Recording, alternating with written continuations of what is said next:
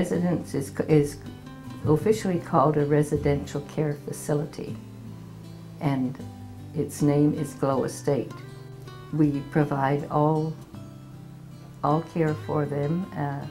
We assist in bathing or in any personal activities that they have and have to do, and we provide all meals. Everything is provided.